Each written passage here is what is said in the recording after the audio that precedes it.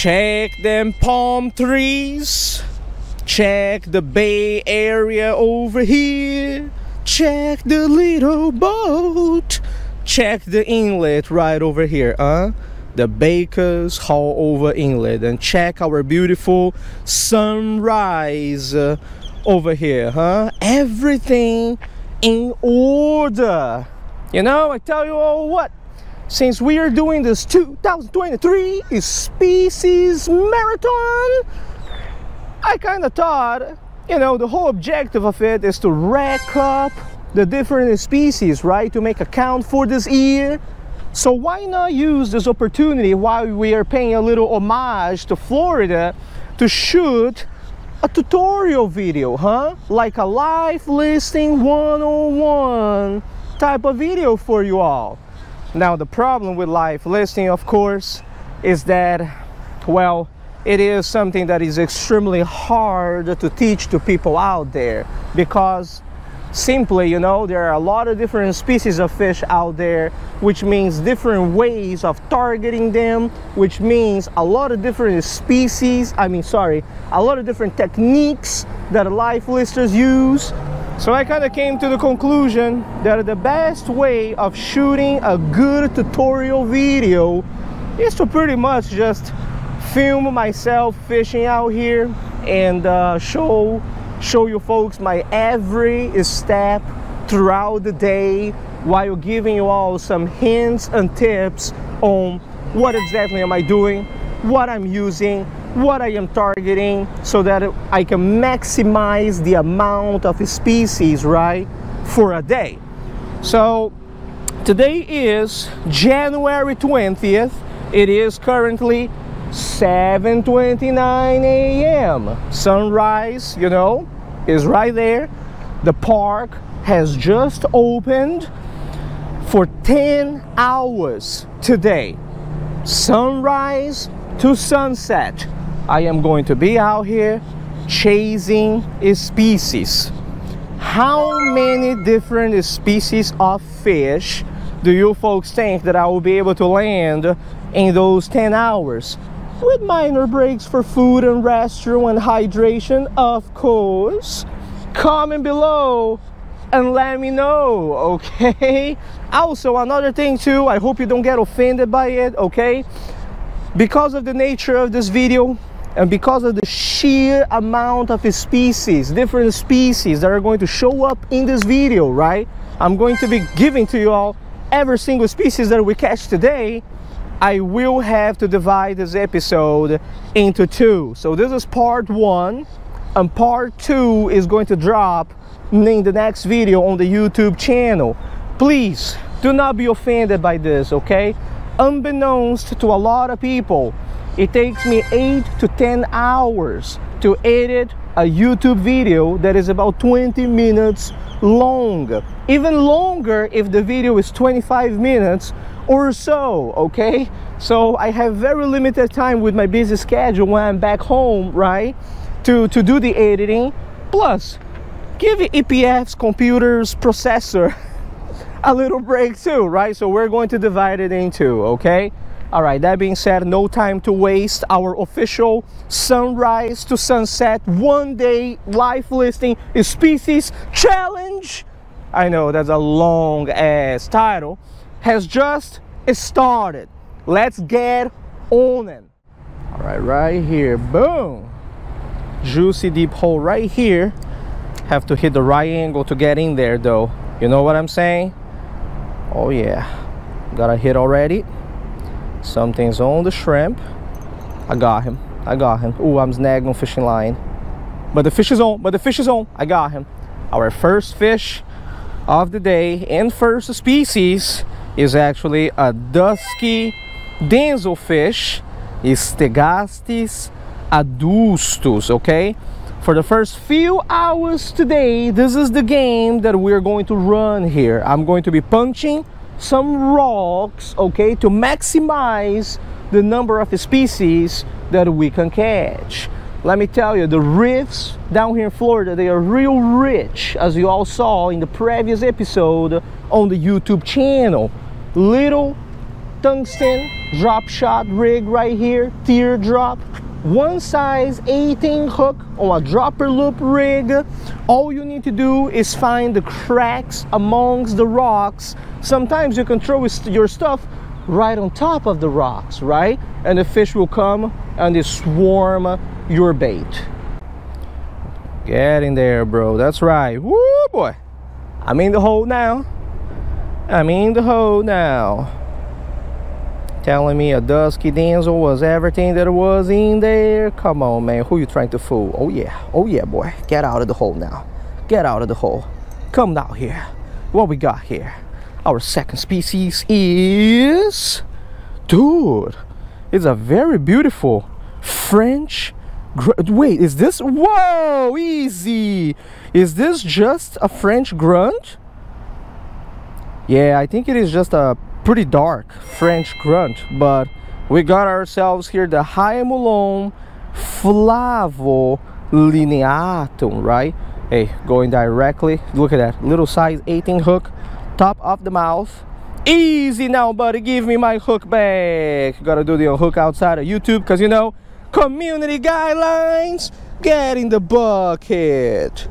Easy now. That's right. Get in there, boy. Get in there. When you find a good hole, is stick with the good hole. Oh yeah, oh yeah, oh boy, yes sir, sir, yes sir, sir, yes sir, yes. This is one of the ones that I've caught the other day in that video already, but I highly wanted to add it for today. We got ourselves here the high hat, the Pareques acuminatus. And this one actually makes it 3 species already, okay? 3 species for this morning. Our first 3 to start the day.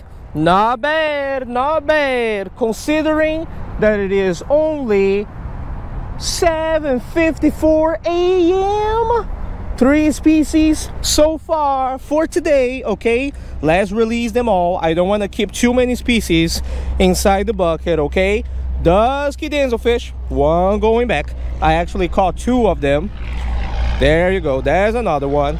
Then we got here the very weird French grunt. This one has some weird colors on it. Maybe a hybrid with a Caesar, I'm not sure, but definitely not a Caesar though. Here, go back where you belong. And finally, oh, this is so beautiful. We got here the high hat. Yeah, which is a type of little drum. Beautiful. The rocks are on fire. Keep putting that shrimp on. Keep punching them rocks. Easy now, buddy. Easy. Oh, is that a blue head? Dude, there's a blue head swimming around here.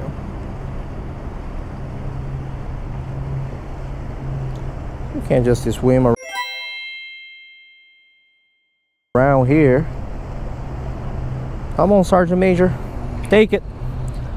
We're trying to get some of the easier ones out of the way. Obviously, number 4, right? The bluegill of the sea. We got ourselves here the Sergeant Major, aka the Abu Dif Doof Saxatilis, which is actually a cousin, okay? Very similar looking, right, to the dusky damselfish. So there you have it, number 4 in the bucket. Where did that blue head go? Oh, right here, right here, right here. Come on, blue head. What's that, little chub? Little chub. Oh, I had it. I had a little chub. What is this? Well, whatever it is, it's species number 5 of the day, so that ain't all bad. Of course, it is a little tomtate grunt. Another member of the Hyamelon genus. Look at that, huh? Black dot at the tail, dead giveaway. Hyamelon aurolineatum. Go there with the Sergeant Major. I'm trying to get a blue head. I see a blue head down there. Oh, of course. Of course, you missed the bucket, man. There it goes. Oh, my Lord. Yep. Oh, yeah. Beautiful. We got our first parrotfish of the day. Check that out. In the mouth. These are actually not that easy to be caught down here at all. So I'm really stoked that one of these actually showed up. This is a striped parrotfish in its initial phase. Anyone who knows about parrotfishes, well, you should know they have initial phases, terminal phases, right? So at a certain stages of their lives, they actually change colors. I'm not even making this up. Let me take the hook out here for this fella real quick. I don't want to damage its beak. There we go. Put it in the bucket. And then we got another 3 right over here. There's a striped parrotfish, by the way. It was a lifer for me just 2 days ago. Before this Florida trip, I had never caught one of those before. I kind of saw them down there fitting together with the other reef fish, and it took me a little while to realize, you know, like the technique for it, that you actually have to float your bait for the parrotfish to come up and get it. This parrotfish, they are very finicky. Some of them like to eat on the bottom, some of them like to eat floating, some of them hit only on vegetation, like that sargassum video that I shoot a while ago, right? So you have to figure out the different species and how they like to feed so that you can target them. All right, that being said, let's release these little fellas right over here, okay? Sergeant Major, nothing much to say about it. The bluegill of the sea, they're just everywhere, and they're such a nuisance species when it comes to catching all the other different reef species, right? We got a little tomtate grunt over here that, oh, truth be told, I should really use it as cut bait. So this little fella right now, I'm not really throwing it back. I'm gonna keep it in the bucket and check it out, the beauty, of this striped parrotfish in its initial phase. Look at the blue on its eye, right? Olive green right over here. Now that, my friends, is beautiful, Down he goes. Fun fact of the day, I don't know if you guys knew about this or not, but the parrotfish, they actually feed primarily on coral, and when they poop, bloop, it creates sand. So I'm not even making this up. True story. There we go. Oh, come on, bro. That was my sargassum, man. Yeah, alright, that sargassum is gone, bro. Son. See if that chub wants to cut bait. Alright, down to the rocks we are again. There's a stoplight parrotfish.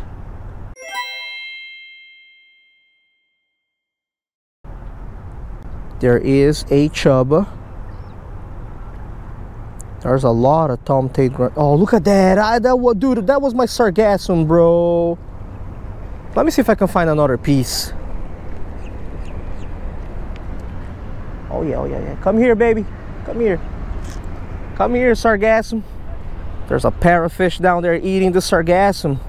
You know we're gonna bite some of this good sargassum right here and try to catch it. Bro, I'm not being shy at all. Got a piece of sargassum right here, man. Let's see if that parrotfish is gonna come up to get it.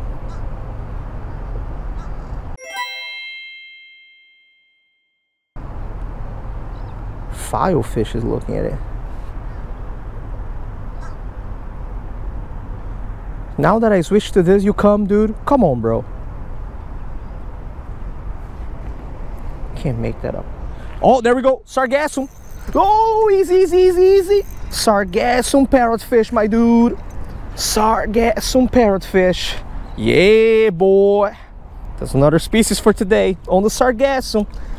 People don't believe me when I say it, man. Look. Don't need to go to the bait shop, dude. Look. You know where I got this from? You know where I got this from? Right there. Look at that, on the sargassum, boy. Go watch that YouTube video if you haven't watched yet. Alrighty, this fella over here, I don't really want to keep it inside the bucket for too long because parrotfish is a very sensitive species of fish, right? So I'm doing triples over here, but I don't want this fella to die on me. Not to mention that in Florida, reef species are actually protected, right? As you folks should be aware of. So I don't want to keep this dude inside my bucket anyway. Someone shows up, thinks I'm taking them home or something.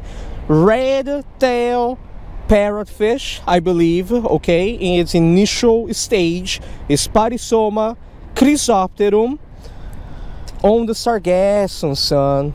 That is what's up. That was fish number 7 for today, and I tell you all what, we are just getting started. Come on, man. Plain head filefish. Plain head filefish. That's a good one, actually. If we can catch one. If the Sergeant Major doesn't get to it first. Where are it? Oh, yeah, dude. Where's the plain head? Oh, yeah, right there, right there, right there. I see. Oh, plain head is on it. Plain head is hungry and is on it. Got him. Plain head filefish coming up. Son, sir, yes, sir. Look at that, huh? Yay! Now that is what's up. Our first filefish is species of the day. Hey, tiny one, but life listing ain't about sizes, you feel me? Life listing is all about size fishing. Well, not always, but targeting the species that you want, right? And getting them for the list. Number 8 for today. Boom. All right, come here, Stephanolepis hispidus. This is another protected species of fish down here in Florida, yeah? Look, you see that right there? Filefish and triggerfish, they always got the stuff here on top, right? I don't want to keep it inside the bucket because, you know, protected, right? Species number 8 for today. Boom. Bro, big scrawl filefish, you see that? But that one only wants the big shrimp, and I need dude, that one's pretty big. I mean, we would need the bigger rod. We would need the bigger rod to catch that one. There's a big ass puffer fish over here too. Hey, got a hit at the hole. There we go. Oh yes. Ah, this is a real good one. Let me tell you all something. Oh, I'm very happy to see this one come up. Oh yes, we call these right here, and by the way, this is highly sought in the aquarium trade. We call this right here the flame fish, right? Scientific name is Apogone. Oh, look at that. Let me tell you, oh, let me show you here real quick. Look at this, look at this. It's one of the most beautiful fishes that you are going to find down here. See that? I'm very, very happy about this one. You should know that this is one of my favorite species of fish from all the different lifers that I've caught in my life down here in Florida, right? As a matter of fact, I like this species so much that I made a sticker out of it, as you folks know, right? The Apogone maculatus. Oh man, you usually see this one in people's fish tanks. Yeah, I think they're actually not that cheap when it comes to the aquarium trade either. Look at the colors on this dude. Every time I set the hook and I see something a little bit red showed up from the depths of the reefs. Oh, it fell in my book bag. Easy now, buddy, easy. You wanna eat some banana, huh? That's not for you, buddy. That's not for you. All right, let me move there. Let the gentleman go over there. I think he's snagged or something. Oh yeah, look at that, dude. That is what's up. Oh yeah. Well, we are almost approaching double digits, huh? And it is only like what, 9:02 a.m. That's what I'm talking about. Oh, got a hit. He's on the fish bites, dude. He's on the fish bites. I got him. Easy, don't go into the hole. Don't go into the hole. Is it just a Sergeant Major? Please, don't tell me it's just a Sergeant Major. What we got here? Boom. Oh, man. There's another one of those mysterious, to say the least, parrotfish. I don't know what is what in the world of parrotfish right now, man. I think this is the same species that we caught the previous two, so I'm not even going to take photos of it, okay? Dude, this parrotfish, they are mysterious to say the least. Initial phase, terminal phase, you know? I'm just trying to get into double digits. Come on. Oh, got a hit. Oh, got a hit on the fish bites. No, don't go into the rock. have to lift my rod. I'm sorry, the angle for film is not that good. Dude, 10 species on the fish bites. 10 species on the fish bites. Look at that, huh? Look at that. Y'all see that right here? Yellowtail snapper. Osiurus chrysurus. Now that is what's up, huh? That is what's up. We're officially in double digits for today. And by that, I don't mean no 10-pounder or 50-pounder, right? We are in double digits for a species, son. That's right. That was actually a very yummy one right there. Have to be 18 inches for you to keep minimum, right? Don't come down here to Florida and get down to poaching, okay? That is not good. Here, man. Here, man. I'm gonna leave the numbers over here as always for you all. I think this is a great time for me to take a little break and eat my lucky food right over here. That's right, homies. Come on, man. You want to catch the species out here? This is the main tip of this YouTube video, okay? You gotta make sure that you have your lucky food with you, bro. When you carry one of these with you over there,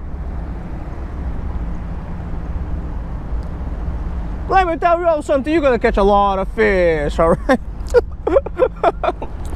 All jokes aside, if you watch this YouTube video, I think it is pretty evident that, you know, for you to catch a big number of different species of fish, you have to use different fishing techniques, and you have to really be prepared before you come on these fishing trips, right? Fishing doesn't necessarily start when you wet your line in the water.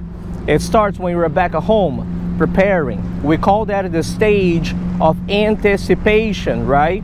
You read all the books, you learn about the fish, you learn about the behavior, you learn about what they like to eat. Different species, they behave differently. They like different types of food. Anticipate, right? So that you come out here, you wear your lines, and then you are in the second stage of expectation. And your expectation, of course, is that the fish is going to bite your hook, right? Needless to say, if your plan works and you hook the fish and you land the fish, you get to the third stage, which is the stage of gratification. Anticipation, expectation, gratification. And guess what? Once you actually do land that fish, right, it's cyclic. You will want to do it again, which is what makes fishing so addictive. For Florida, 10 species of fish, I gotta tell you, it is really not a lot. Not a lot at all. The next video on the YouTube channel, you know, when we continue the count, oh, that is going to be the real challenge, because we already got the easy ones out of the way, right? We will need to branch out. We will need to use different techniques to catch the ones that we haven't caught today yet. Check this out. 10 a.m., 11 a.m., just to say that I'm not cheating when it comes to this challenge, okay? Check this out also. Follow me. Tide is still going from high to low. You all can see the current over here, right? Once this tide actually shifts later today and starts going this way, this area over here is going to be my banana point. This area over here is going to be very, very productive, and we're going to even cast a sabiki or something over there along there. But I think that this is it for this video. All right, I'll be back in a few days here on the YouTube channel. Thank you very much for watching. I appreciate it. Tie lines.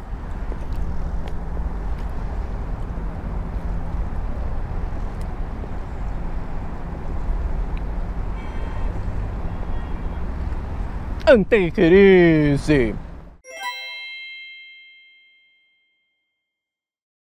Check it out. Check it out. The new desktop setup right over here.